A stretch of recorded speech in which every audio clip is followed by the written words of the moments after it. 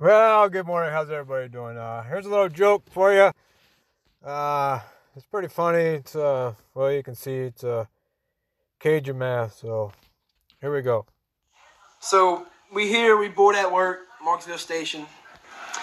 I'm gonna tell you a little joke. Some of y'all may have heard it. This is how a Cajun does math.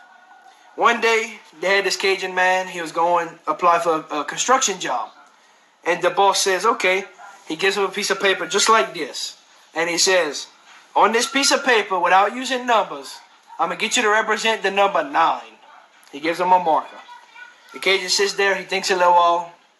He says, "I got it." So the Cajun draws 3 trees. My drawing's not the best, so don't judge. Okay. Cajun draws 3 trees. The boss says, "How do you get that to represent the number 9?" The Cajun says, "Well, tree and tree and tree. That is 9." 369. The boss says, okay.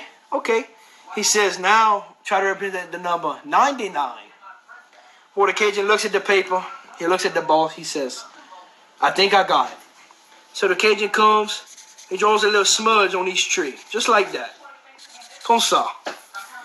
The boss says, "But how the heck you get that to represent 99? The Cajun says, "Dirty tree and dirty tree and dirty tree. That is 99. The boss says, "Okay, now try to represent the number 100. And you get the job." 33. Boy, the Cajun thinks long and hard on it. 100. Cajun says, "I got it." He comes, he draws a little mark at the bottom of each tree. Comme ça. The boss says, "How do you get that to represent 100? The Cajun says, "A dog come by and it craps by each tree.